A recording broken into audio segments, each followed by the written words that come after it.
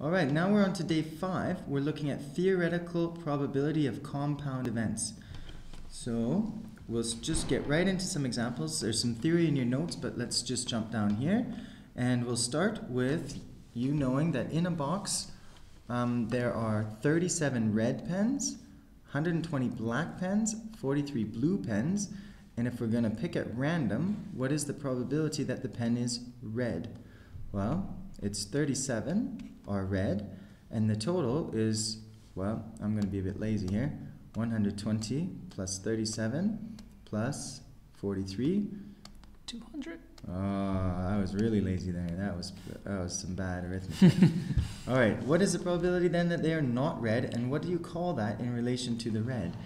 They are complementary events. So therefore, if 37 are red, how many are not red? 163, is that right? Good. Now we see this new word or. The probability that you're red or black, you're either red or you're black, you can pull those together, 120 plus 37 out of 200, which gives us 157 out of 200. Let's just clean that 5 up a bit. Is that cleaner? It's a pretty terrible. I think that's okay. I can tell it's a 5. Yeah, I think there we go. Super. Okay. Number 2 here, we're going to take a pair of dice. These dice have sides, regular dice, so 1 to 6. Draw a grid to represent all 36 possibilities and use the grid to determine the probability. Before I go diving into trying to answer these one at a time, I think it's nice to just see what we're dealing with. So let's take this dice, 1 to 6, 1, 2, 3, 4, 5, 6. Should have probably used the straight tool, right? There it is. Never too late to start. Exactly. So there's some nice symmetries in the table. I don't know, somehow it gives me satisfaction drawing this table. So a 1 and a 1 gives 2. 2 and a 1, 3, 4, 5, 6, 7. And then 2 and a 1 gives 3, and we just keep counting up. It's almost therapeutic doing this. 4, 5, 6, 7, 8, 9. 5, 6, 7, 8, 9, 10. 6, 7, 8, 9, 10, 11. And 7, 8, 9, 10, 11, and 12. And then sometimes what I like to do, just to keep things a bit separate, oops, I missed it, is so that I know the difference between what my values are and this is my sample space. These 6 numbers and those times those 6 numbers. So with number 1, 2A, what is the probability that I would get 2 3s? So a 3 here and a 3 here gives me 6, and there's only one way out of 36 to get that. What do you think about the next one, Mr. Song? Okay, a 5 and a 6. So 5 and a 6. So we can have the first die, whichever one is first, it could be 5 and 6, or we can get a 6 and a 5. So there and there. So you have 2 such events out of 36. So the probability is 2 out of 36. Excellent. And then we change it subtly so that we have a 5 or a 6. So the or is the union, and we get much more out of that, don't we? So if we get a 5, so all the different ways you could get a 5, all the different ways you get a 6 on that particular dice, and here's all the different ways you can get a 5, and all the different ways you can get a 6 on that particular dice. So all of these events are what we're interested in, but we don't count these twice. So 1, 2, 3, 4, 5, 6, 7, 8, 9, 10, 11, 12, 13, 14, 15, 16, 17, 18, 19, 20 out of 36.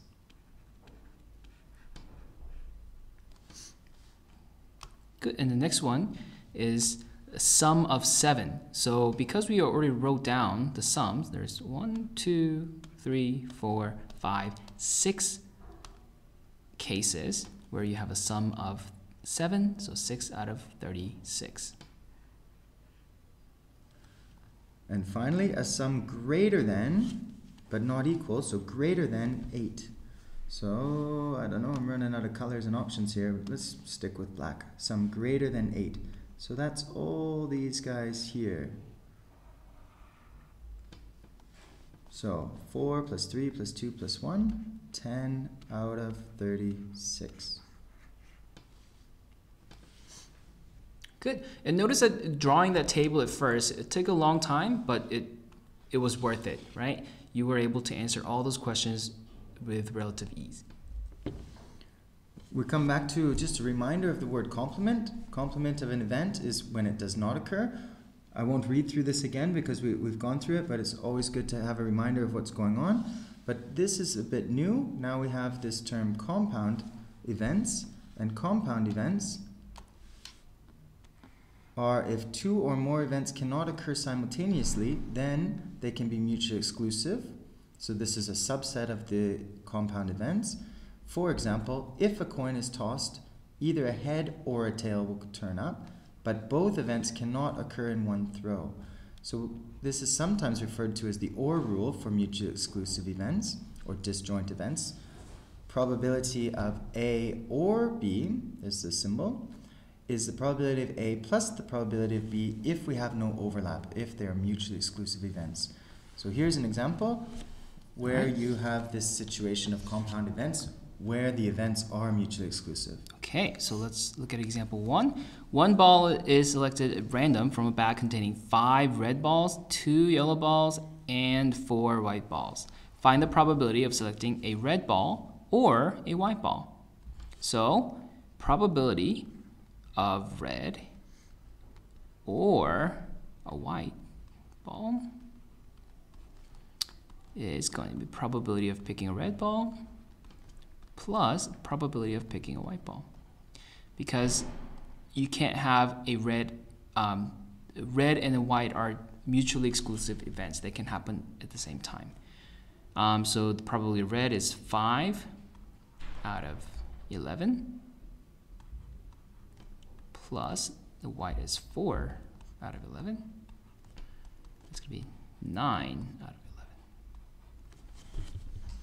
11. Excellent. Next. If the events are not mutually exclusive, this means that they share common outcomes. That is, we must watch out for and eliminate the overlapping outcome in order to avoid counting the area twice. Do you want to take it? Sure. So if we're looking at this kind of event, find the probability of turning up an even number or a number greater than 3. So numbers that are greater than 3 include 4, which is even. Therefore, we're not mutually exclusive. So we have to, let me see here, if I put it down a bit further. No, it's on the next page. So we have to think about, I'm going to do it first as we did in the previous day, day 3, and then by listing the sample space, and then we'll generalize how we would solve this for more challenging problems where it might be more difficult to list the sample space. So if we're having a look here, the probability of turning up an even 2, 4, 6, or a number greater than 3, so a number greater than 3 would also include the 5, right, on a dice, we can see that our answer is 4 out of 6. Okay, that one's easy with the sample space, but we're going to come up with a generalization and then check that we can solve more challenging problems with that generalization. The generalization stated formally is the probability of the union of A or B is the probability of A plus the probability of B. Now this is the new piece. Subtract the probability of the intersection if A and B are not mutually exclusive.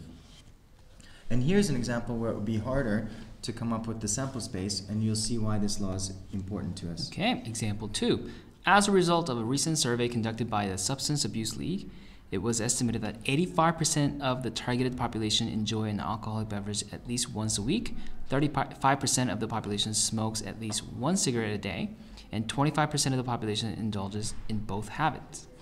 find the probability that an individual chosen at random from the targeted population either smokes or drinks alcohol.